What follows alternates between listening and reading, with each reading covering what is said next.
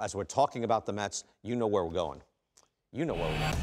Concerned panic with the flames of doom. All right, first, we're going to hear. All right, let's hear from Pete Alonso and try to erase the memories of the flames. Let's listen.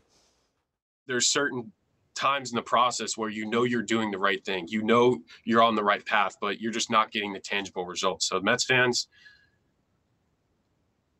believe in us. And don't just believe, know. Because there's tough times, not just in baseball, but in life in general. Know that this is just a speed bump and a challenge. And also smile. You get to watch baseball, even though it's a game. I know we have the most passionate fan base in baseball. I know that. And I understand that it's frustrating. It's frustrating for us, but just understand that we're here together. We're all in this together, and we got this. We got this. Just smile and just know that we got this. I have to say, I hadn't seen that comment. I've seen it talked about, squashed, made fun of, mocked, and this and that. Like what he was saying, that was excellent. Like it's like saying, I remember the New York Football Giants years ago. They came back and they made it to the Super Bowl. They got a wild card, and early in the season they had a lousy record. And I remember, I think it was Tom Coughlin said, "You know what? We're having really good practices." And he was mocked, like, "Oh, you're having good practices? That's terrific. Practice is going great." And it's like, no, but that's where it starts. I don't know. There's just something to, you just have to stick to your process, even when you're reeling. And it is puzzling that it's their offense that is really an issue here, Ken. 29th in runs per game, which is a damning statement. I don't care how many injuries they've had.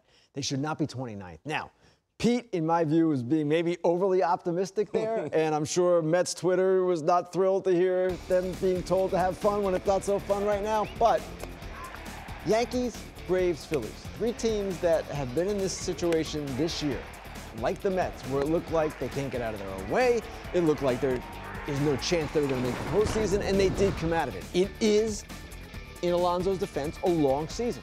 There is the capability or the possibility that DeGrom comes back, Lindor comes back, and these guys get on a roll.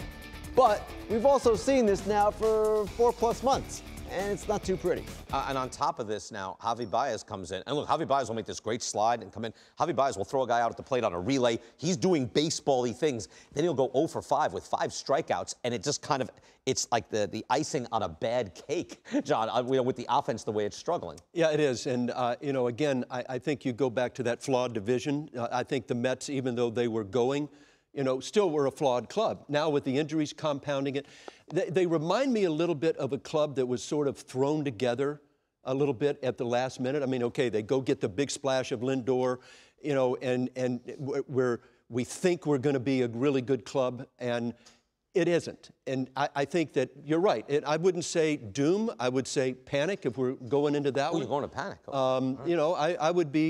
I'd be very concerned, about this ball club. But, again, when you look at this division, anything is possible. Mets, you still have time to turn it around, but, a lot of things have to happen. And again, I go back to trade deadline. And, again, that's the one chance where you have a chance to step up.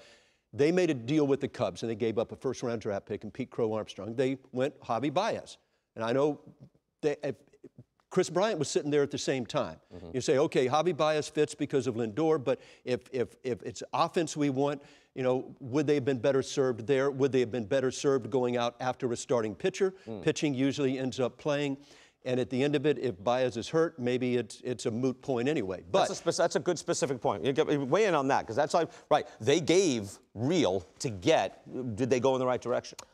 Well, I'm at panic too, first of all, and I'm at panic because this series this weekend, the one against the Phillies, should have been one where you saw urgency and a better performance, team snapping out of it. We didn't see that. Now, Phillies pitching had a lot to do with it. Okay, now as for the Baez move, I tend to agree with John.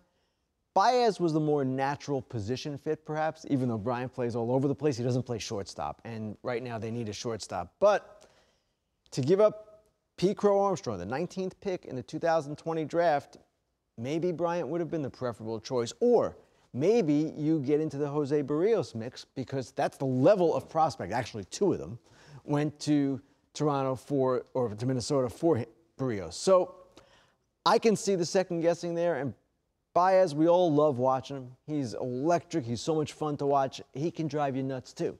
So that's the issue. I wanted to get back to one thing that on a theme, especially when I have John Hart here and we're sitting together on a weekend doing an MLB Tonight. And we're just talking baseball and going on.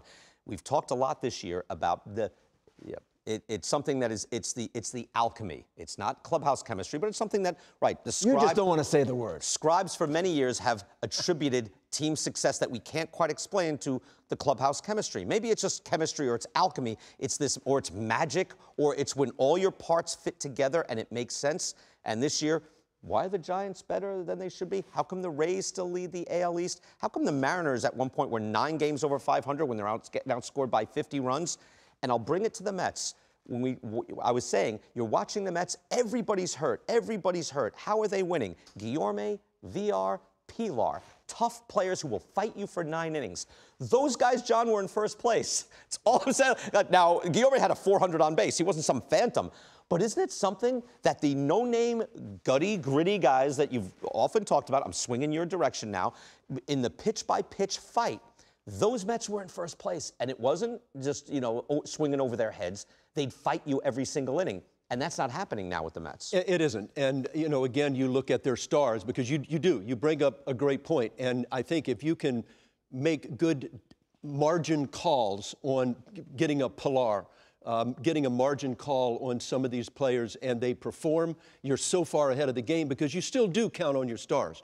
You look at the year Conforto's having, you're saying that shouldn't. You look at Lindor and you're going, man, how are we withstanding this? They were withstanding it because they had some of those margin pieces were playing very well. And those the margin pieces I want to point out too. It's like we've identified that it's a combination of plate discipline, contact, playing multiple defensive positions, and base running. So it's not just he's a good guy in the clubhouse. It's like, no, there are skills that are translating here. Brian, the only thing I would say to that is with some of those guys, you can ride them for only so long. Yeah. And Pilar's a good player. These guys are all good players. But over 6 months, that's not going to win? Are they everyday 600 plate appearance guys at this stage of their careers? Probably not. So they did get a lot out of those guys. And that perception of tougher at-bats, maybe that was real during that time. At the same time, as John said, Conforto. Yeah. He's supposed to be one of the big free agents this year. This was supposed to be his platform monster year. Hasn't happened. Even Alonso, who has been their most consistent guy, is having a horrible August. It just hasn't clicked for whatever reason. I just say, like, this show, we try to operate as a think tank. I would say, yeah, you're probably right. That's the conventional wisdom. You're not going to win over 6 months with those guys. I think we should occasionally ask, are you sure? That's all I'm saying. Are you sure? Have you watched the Rays? I don't know. How are they? Like, they're still in first place. So that's all. We'll end on that. Alchemy. Chemistry. Yeah. Hard. Determination. Grit. Yes. Yes. Now you're talking.